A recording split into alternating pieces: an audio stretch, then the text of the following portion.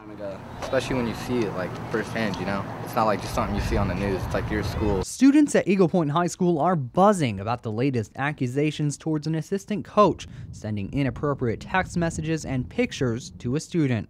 I don't know, I just know that's not okay, like, at all. It should all be public, and I believe that this should come to an end. But the school and the district are keeping tight-lipped on the investigation.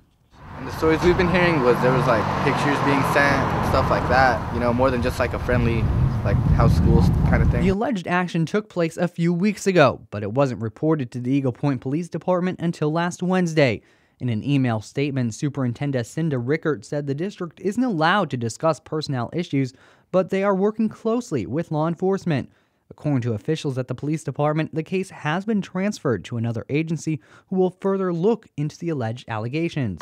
What do we want? Contract! When do we want it? Now! This past year has been rocky for Jackson County School District 9.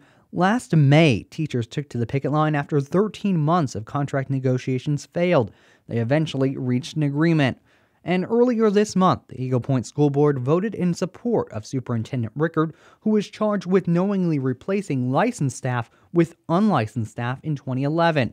Rickert has adamantly denied all the charges, and the latest accusations are bringing the district back to the headlines.